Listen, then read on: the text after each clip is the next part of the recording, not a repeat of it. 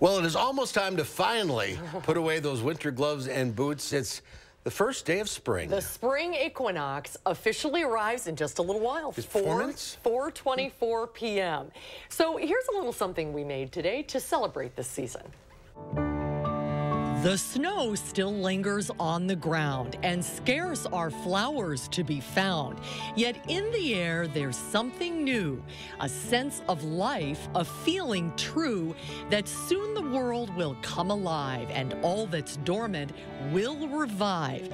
The sun may hide behind the clouds, but soon it will break through the shrouds and warm the earth with its embrace, bringing new life to every space.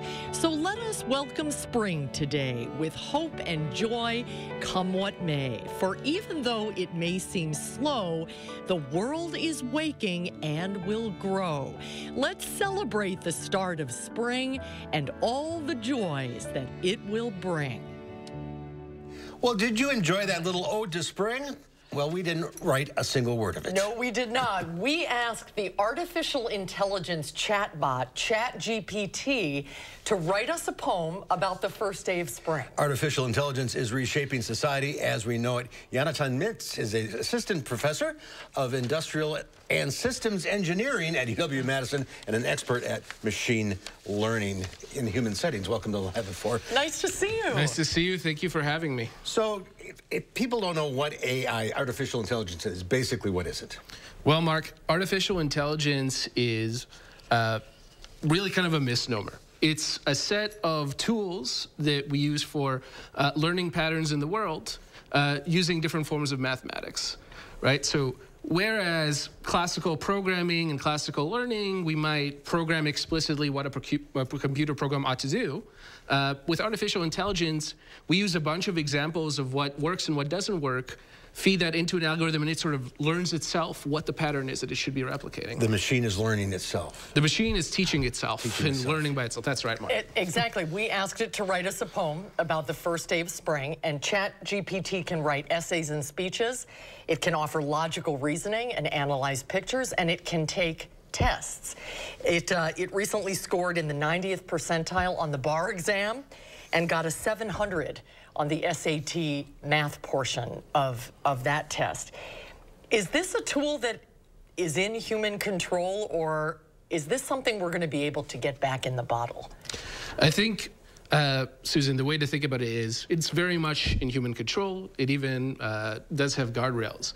But something that's really important to keep in mind is there is no mind of its own, right? ChatGPT, the way it was trained, was looking at patterns of language and then replicating those patterns of language based on an internal encoding that it kind of views language mathematically. So when ChatGPT generates a sentence or generates an answer to an SAT question or even to the bar exam questions, it's not as if ChatGPT actually understands core concepts in law. ChatGPT just knows what a good bar exam answer must look like and tries to replicate that answer to the question. But there is, some students might want to use this to like write a term paper or fill in an exam.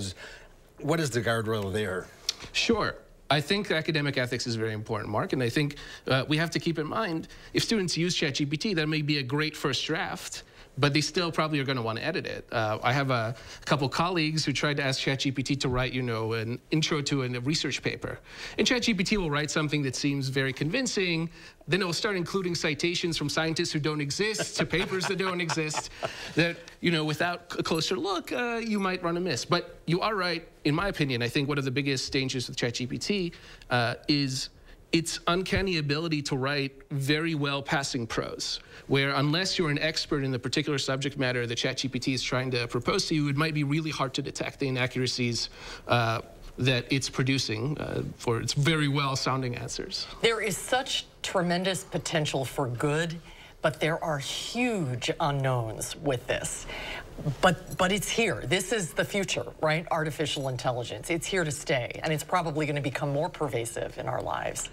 That's right, Susan. And the question really should be, how do we harness this technology for good versus letting it run amok and run towards evil, right? For instance, right, when we develop nuclear power, we could use it to power cities and reduce emissions. We could also create weapons of mass destruction to destroy the world.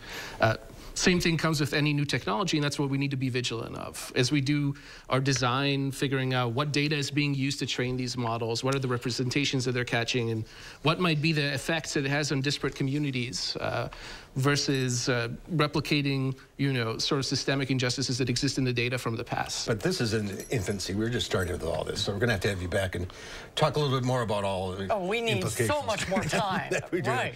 I'll write another poem. Thanks for being with us today. No, thank you so much, Mark and Susan. I really appreciate it. Great to see you. Thank you so much. Thanks.